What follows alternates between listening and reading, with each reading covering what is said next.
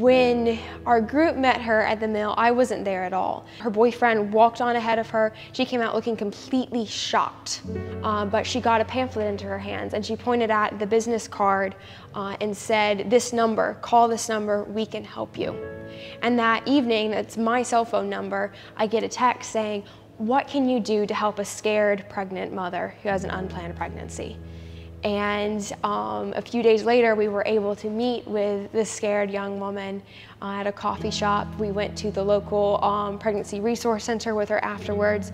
And by the end of that day of a few hours, she and her boyfriend went from considering their options to beaming smiles on their faces, talking about their baby that they're gonna have together. And it was really beautiful. So fast forward several months, and this young mom, she's 20, she asked me to be her doula.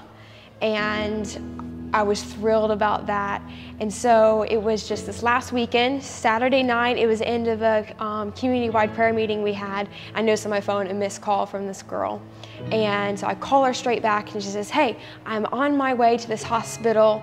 Can you come?" I said, "Yes, I'm on my way now." So I rushed to the hospital, and it turns out it's not even the hospital that we were intending to go at. But I arrived there and we're in triage, and one of the nurses says, "Oh, we're gonna get Looney to come in and do the ultrasound." Well, Kimberly Looney is the name of the abortionist at the mill where we do ministry. And so I immediately pick up on that and I'm like, wait, we're not at that, oh. And then a few minutes later, Kimberly Looney, Dr. Kimberly Looney, opens the curtain. The first thing she sees is me. She jumps.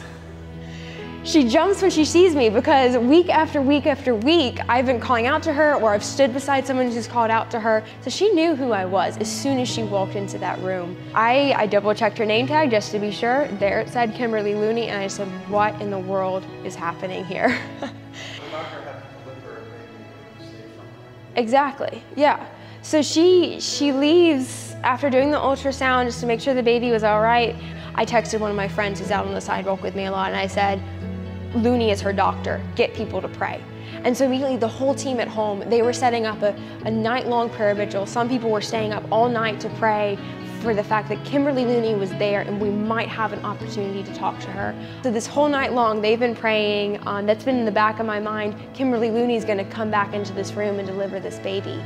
And so the time comes and Looney walks in the room. She is there to deliver the baby that 7.5 months ago, she would have been just fine with killing. And what happens instead is it was a difficult delivery. There were complications, and I got to watch just mere inches away from this doctor, the so-called doctor that I've been calling out to for a year. I watched her fight for the life of a baby that she would have killed a few months ago.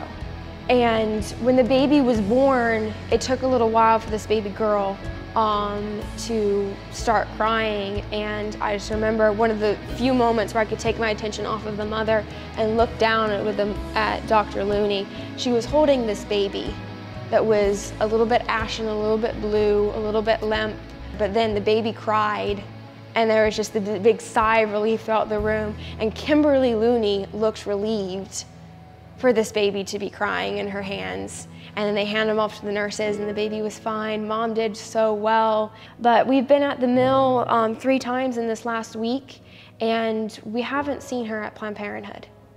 And we haven't known her to skip a week. We haven't gone a week without seeing her there at Planned Parenthood since she had maternity leave months and months ago.